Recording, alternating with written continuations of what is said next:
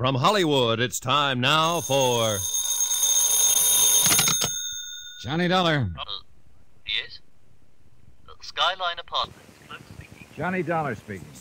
What? Maybe you don't remember me, but I remember you. I was there last night and got banged on the head by a pair of hoodlums. I know nothing about it, and I can't talk now. Well, then you can listen. I'm coming over there in about an hour. I hope your two hoods are there when I show up. Would you tell them that for me? I'll deliver the message, if you wish. Do that.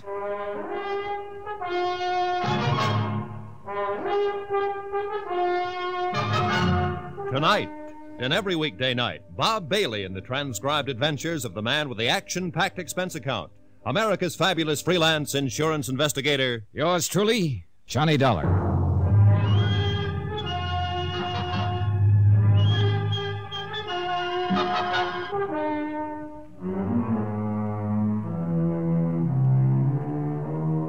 Expense account submitted by Special Investigator Johnny Dollar.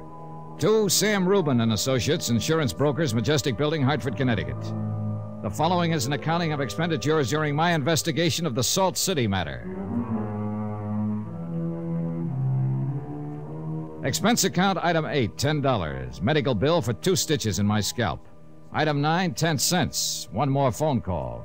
To the prettiest insurance broker in San Francisco. You said you'd buy me lunch. Something's come up. I don't care what you say. You said you'd meet me. Meet me. Item 10, $2. More of that ever-loving cab fare. This time I kept the cabbie waiting outside Eleanor Stover's apartment. Johnny. Hi, Angel. I didn't want to be a witch, but I did want to see you, if only for a minute. Come in. Can't. My cab's waiting downstairs. But I want... What happened to you? Oh, I argued a little bit with 2 of Ed Julian's hired hands. He has a little muscle around him these days. No one to worry. Oh, Johnny, I feel responsible. Why? Well, like a big dope, I was the one who sold him that insurance policy. Now you have to mix into it and try to keep him alive. You look like the one who needs protection. Well, don't look at it that way. Hmm? If you hadn't sold him the policy, I'd never have come to San Francisco, and I'd never have met you. And you wouldn't be here right now. I'll call you later. Ellie. Yes, Johnny? I didn't tell you this part. I'm going to serve a subpoena on him and try to get him to appear in court. I don't expect you'll pay any attention to it, and then they'll issue a warrant for his arrest for contempt of court. I figured he'd be as safe in jail as anywhere else. What subpoena? An attorney who worked on a few deals with him, a man named Ray Gumby. Oh. Take care.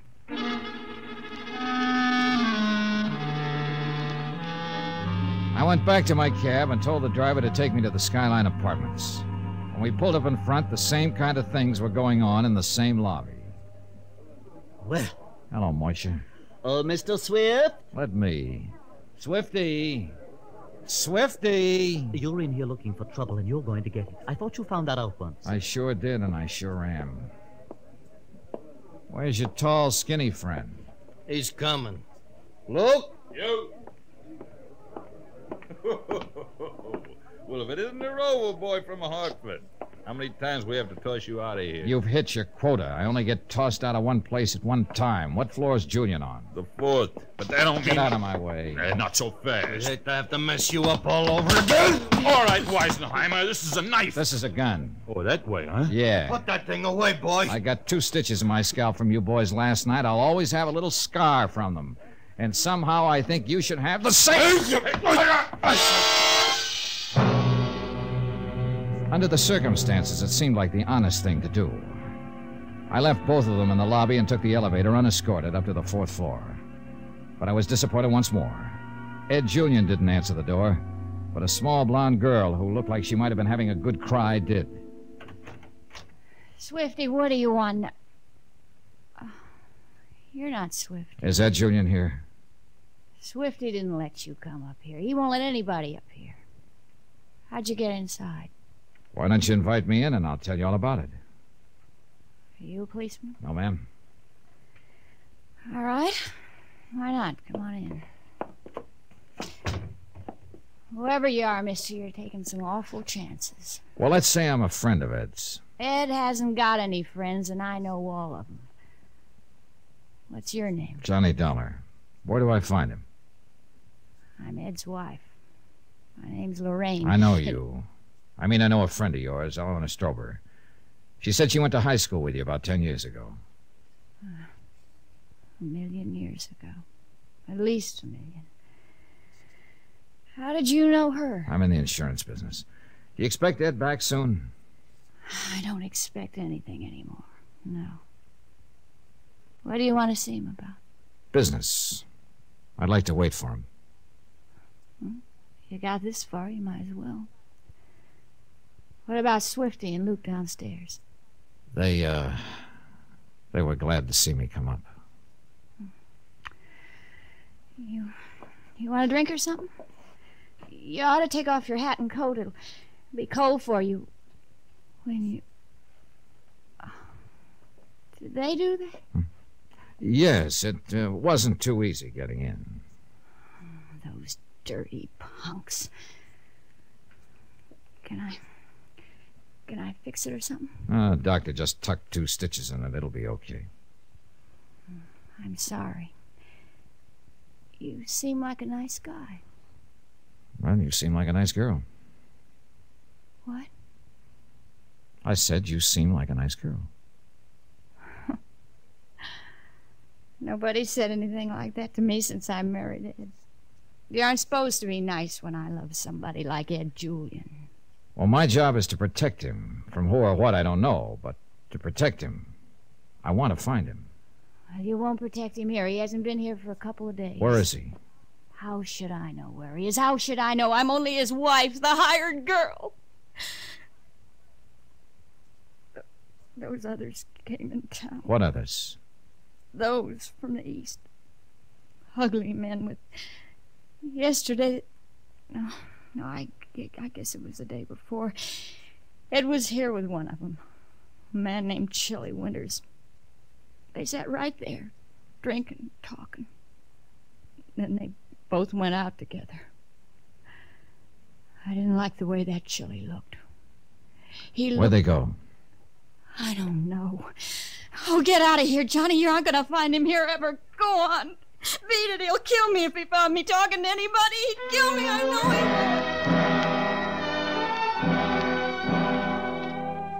I didn't want that to happen, so I left. No one was in the lobby to say hello, fire a bullet, or use a blackjack. I spent another hour downtown at the Hall of Justice looking up the record of Chili Winters, a list of felonies ranging from armed robbery to assault with a deadly weapon. He'd been convicted twice on the latter charge, once in Michigan and once in California. It seemed likely that tracing him might prove helpful in locating Ed Julian, but he was not to be located either. About 3 o'clock in the afternoon, after a fruitless day of trying to locate Winters or Julian or both, I went back to my hotel room. Oh, Mr. Dollar.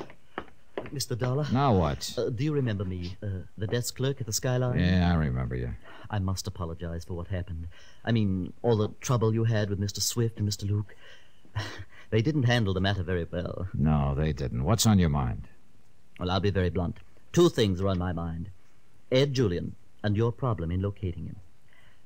I'm just a desk clerk. I need every penny, you know. I hope you're sawing it away. I took an awful chance coming here. You asked for Mr. Julian twice yesterday. You found him neither time. Come on, get to it, will you? Well, I know you aren't a thug like those others. I mean, I didn't know until Mrs. Julian told me you were an insurance man. Well, anyway, I know where Mr. Julian can be found. Where? And I'd hoped you'd be able to, Here. This is all I'm able to. Now, where is he? Oh, thank you, Mr. Dollar. Now, I just happened to overhear this morning when I was working the switchboard. Mr. Julian, well, he's in Salt City, California. The Salt City Smelter Company, I believe one of his enterprises. It seems he went there with a Mr. Winters because there's going to be a kind of a big meeting of all of them there. Mr. Reno and others. Sometime this week. Does that make sense to you, Mr. Dollar? It might. Yeah. All right, you've got your money. Oh, yes, thank you, Mr. Dollar.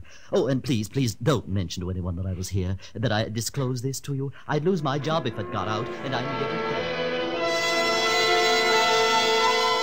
A local filling station furnished a map of California, which located a place called Salt City about 300 miles away in the desert. I decided to ask a man who might know about it, Ray Gumby, attorney at law. Uh-oh. What? I've handled correspondence from there. Not on the beaten path. Well, that doesn't tell me much. As near as I can gather, it's an enterprise town, lock, stock, and barrel. If Ed Julian's gone over there, well, let's forget all this, at least my part of it. Why? I don't want you to go that far in trying to get him back here.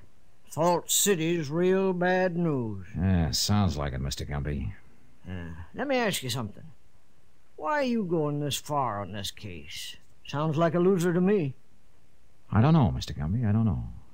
But I've had the feeling ever since Ed Julian's name was first mentioned that something was happening. Something way off somewhere, but so close I could touch it. That's funny. I've had the same feeling. Expense account item 11, $38. Transportation. By train, San Francisco to Salt City and return. It was just coming up dawn when the conductor nudged me out of a restless sleep and told me the Salt City stop was 60 seconds long. I took my bag and stepped off onto the dry, sun-baked clay that served as a station platform. Then I looked around and saw a yellow, grimy little town stuck along one side of a yellow, grimy little mountain. The stacks from an immense smelter rising up to the skyline, the smell of phosphorus and coke in the air. It had been a bad trip to what was obviously a bad place. And naturally enough, bad things began to happen right away. Taxi, mister? Yeah, sure. Where to?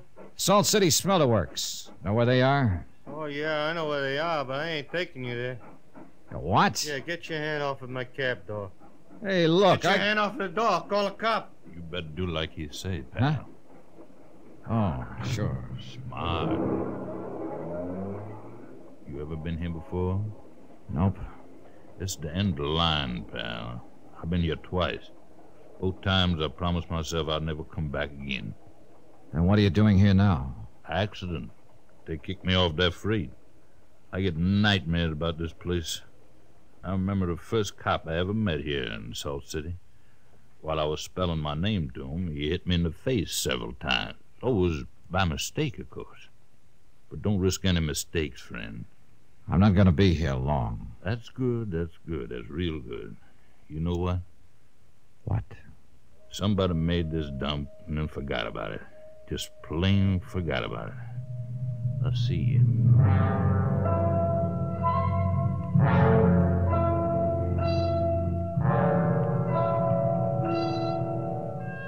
No bird sang.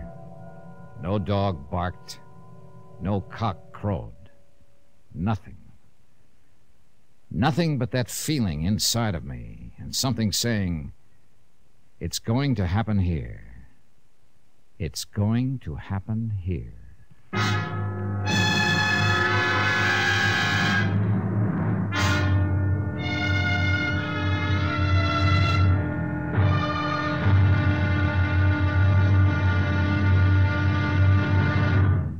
Now, here's our star to tell you about tomorrow's intriguing episode of this week's story. Tomorrow? Well, maybe I was psychic or something, because tomorrow is when that feeling, that hunch, turns into action. Join us, won't you? Yours truly, Johnny Dollar.